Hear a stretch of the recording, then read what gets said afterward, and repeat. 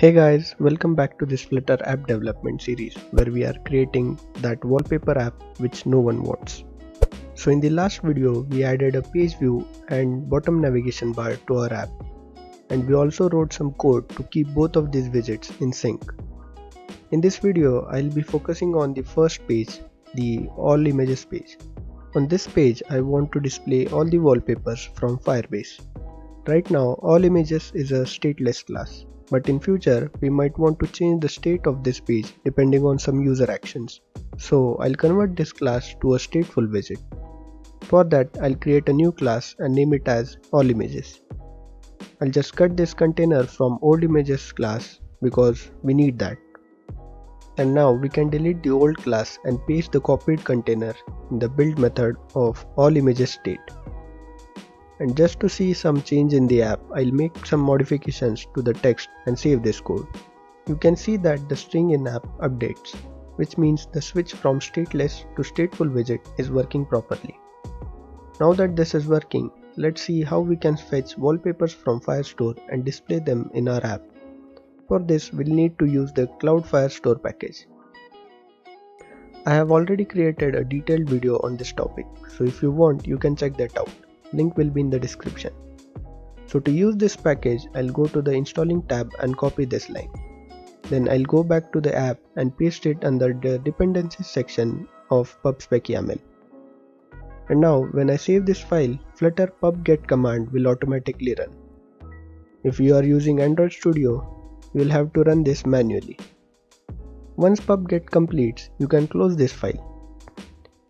Now let's start writing code to get wallpapers from Firebase. For that, I'll remove this container, and in its place I'll add a StreamBuilder widget. You can use StreamBuilder to listen to a stream of data and build widgets out of it. So here I'll set the stream property as firestore.instance. You'll need to import cloudfirestore.dart for this. On this instance I'll call collection method. This method needs a path parameter to let it know which collection we want.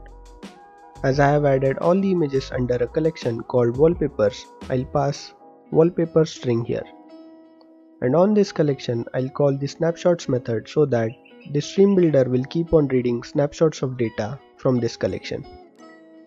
For the builder, we need a function with these parameters. I'll just copy this and then I'll create a function with these copied parameters. First one will be context and second one will be snapshot. From this function, I'll return a list view using the builder constructor. For the item count of this list, I'll use snapshot.data.documents.length. This will limit the list to number of wallpapers we have in Firestore.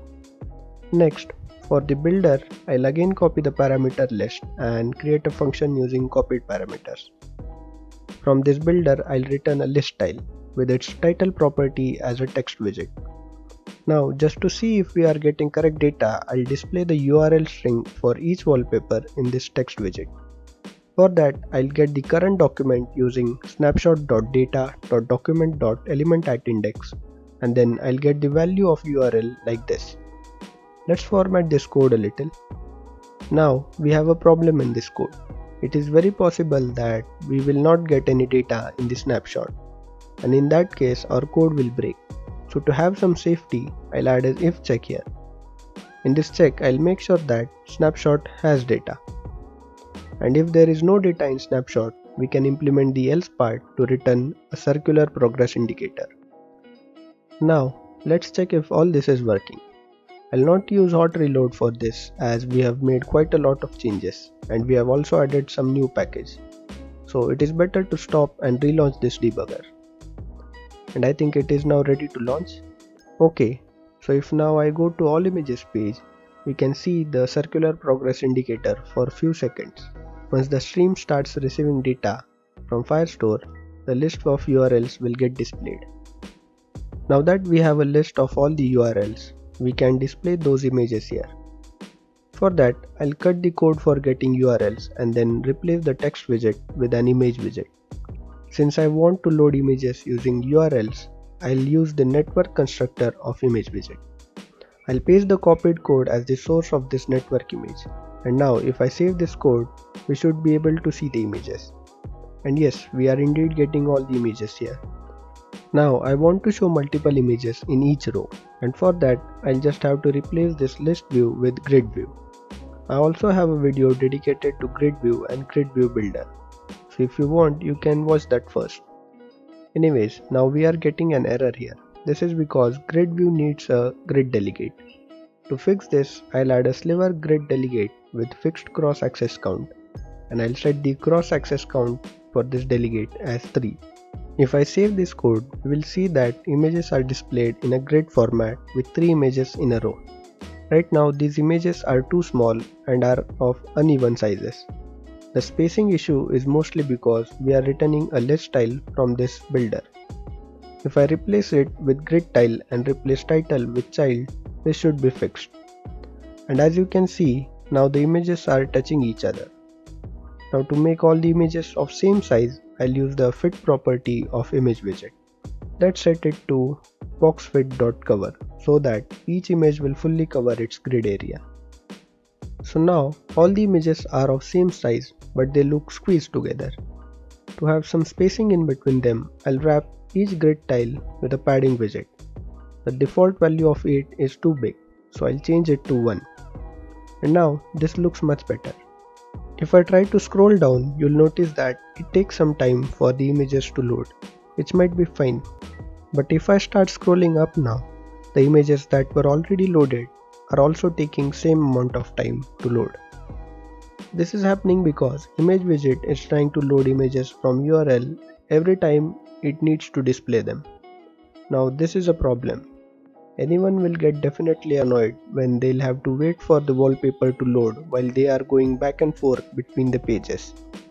To solve this, we'll have to cache each wallpaper when it gets loaded for the first time, so that we can use the cached copy of this image when needed. To make our lives easier, someone has already published a package for this called the CachedNetworkImage. This package basically provides widget which can display an image and internally cache it. So I'll quickly copy the dependency from installing tab of this package and add to pub/spec.yaml of our Flutter project. Let's save this and let the pub/get command pull this package. Once this is complete, let's close the file and go back to grid view where we were using the image widget. I'll first copy this line and then I'll remove this widget. Now I'll use the CachedNetworkImage widget here. This widget needs an image URL property. Here I'll paste the line that I had copied. Let's add some commas and format this file. To see these changes, I'll again stop and relaunch the debugger because we have added a new package. And it is up and running again. Now if I switch to the all images page, you can see that wallpapers are still getting displayed. The only problem is they have again gone back to being of different sizes. To fix this, I'll again add fit property to this new CachedNetworkImage widget. And now everything is as it was before adding CachedNetworkImage. The only difference is now wallpapers are not getting loaded every time from network. You can still see that the images take some time to show up, but rest assured that these images are not getting downloaded again and again. It's just that images take some time to load from cache. Especially in this case where we are requesting multiple images to load at once and size of each image is almost 2 MB. But you can tell that the time taken for loading has reduced significantly. For now this is good enough, but maybe in future I'll make some more changes to make sure that we load high resolution images only when needed. And for such lists where only a thumbnail of original image is sufficient, we can load low resolution images which will be much smaller in size. Anyways, that was it for this video. We have now successfully added the functionality to display all the wallpapers in a grid view. Right now users cannot view them in full screen, but we will be adding that soon enough.